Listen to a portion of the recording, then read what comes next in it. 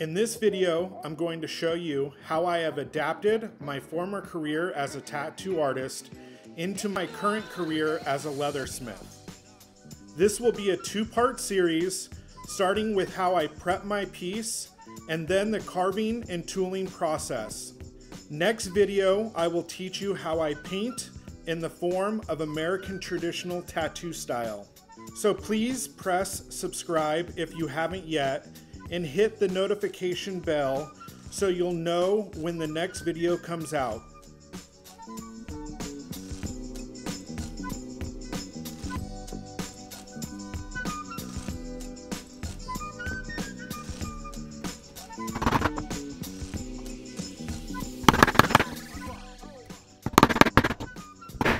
All right, with that out of the way, let's get started. First thing we're going to do is tape the flesh side of your project. This will help prevent stretching when tooling your leather.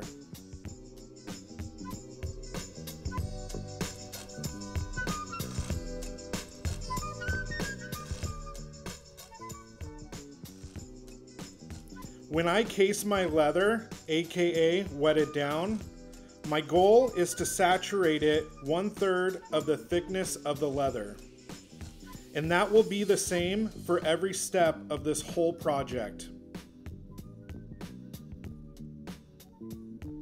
I make sure that my granite is nice and dry before laying out my saran wrap.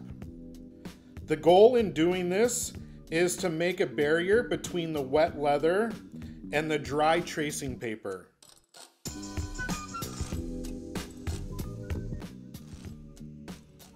When we tape up the saran wrap, we want to tape it up as tight as possible. We are trying to avoid wrinkles between the wrap and the paper. What has worked best for me is taping down a little bit of the wrap and pulling it tight to the center of my project.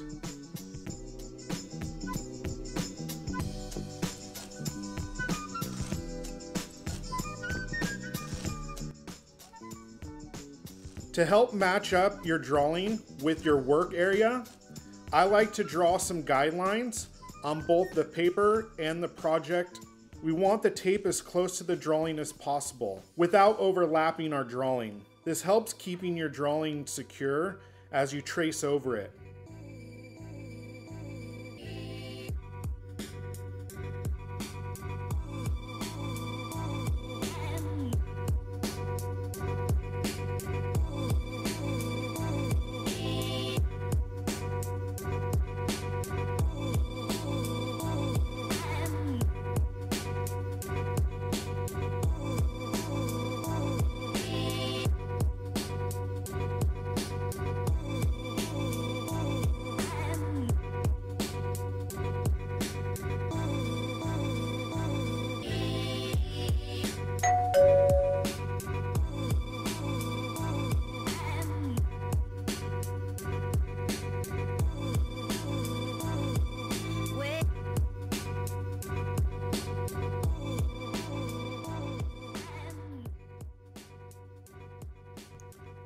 So I'm going to address the elephant in the room. There isn't a question I get asked more than, what swivel knife do I use?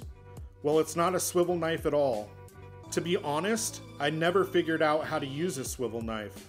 So after lots of frustration and hand cramping, I removed my swivel knife blade and put it into an old tattoo tube that I had lying around.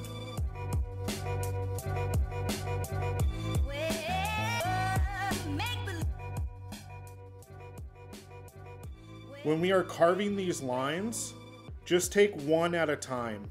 Try not to view the whole drawing, but just view the area that you're working on, or better yet, just the line that you're working on. This may seem silly or obvious, but I believe it helps the whole process.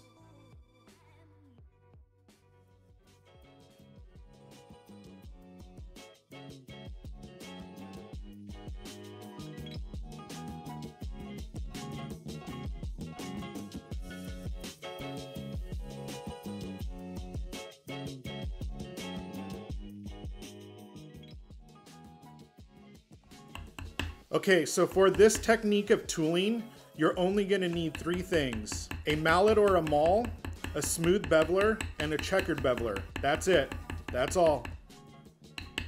What I'm doing is tapping quickly and moving my hands slowly. What we hope to do is to get into a rhythm or a tempo. We do this to try to avoid lumps in tooling our lines. My goal is to move the beveler 1/8 its length with each tap.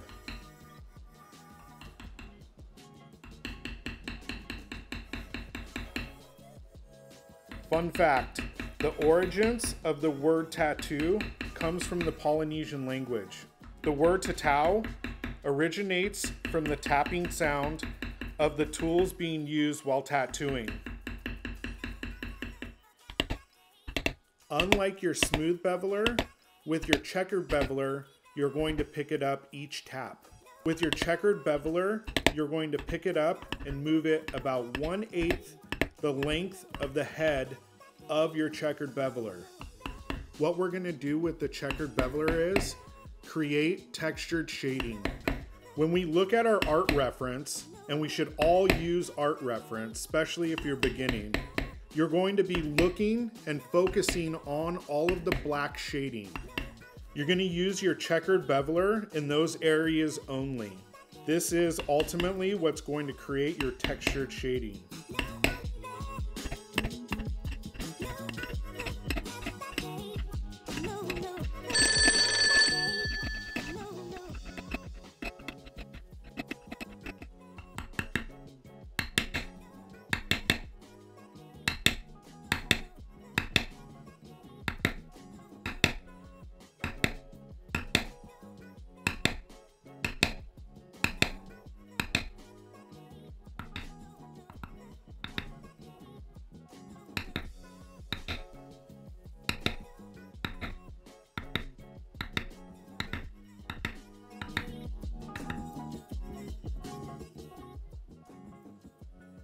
When you don't want your shading whipped out so far, just tap softer.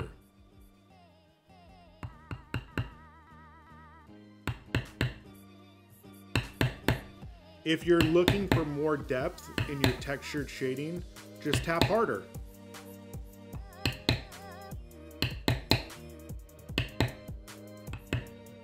With this tool and this technique, you can get a variety of different outcomes with your checkered beveler. Well, I hope you guys enjoyed this video. Please subscribe if you haven't yet. Like this and share it maybe with one of your friends. Also, stay tuned because the next video will come out shortly, and that's when we're gonna go over the techniques of painting. All right, guys, we'll check you out later.